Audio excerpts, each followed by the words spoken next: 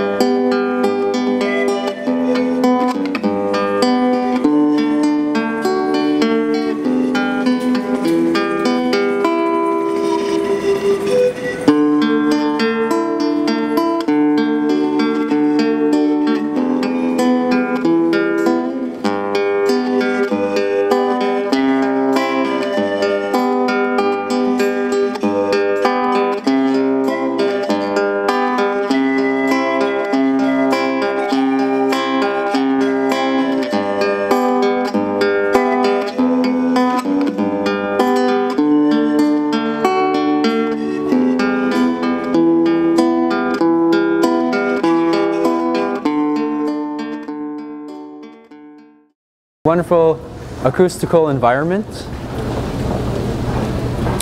nice acoustics in here, and one of the most ideal places for street performers to want to play should be in the subway.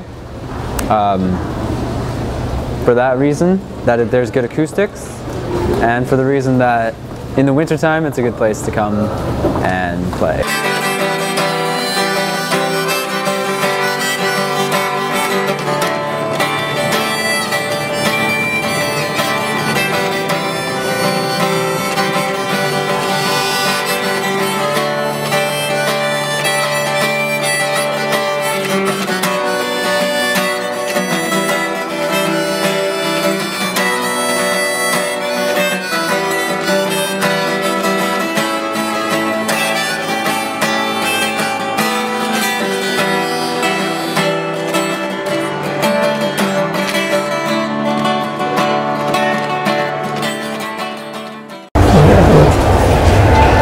I could say this is different than being on a stage.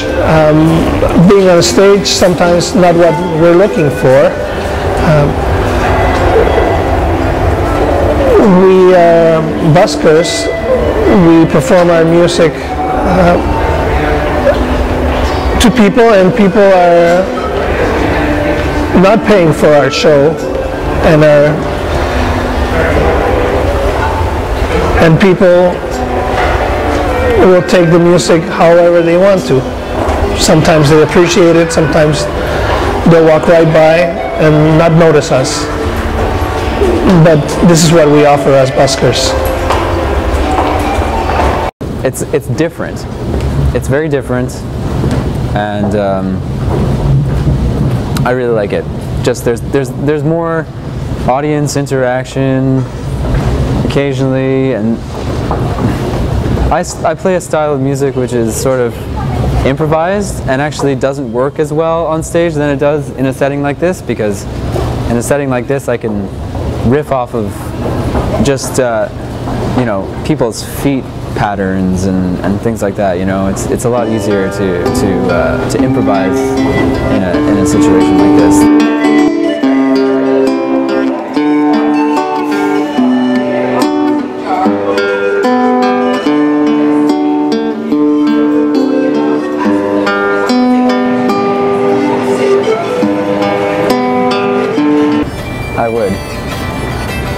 I would still be a busker.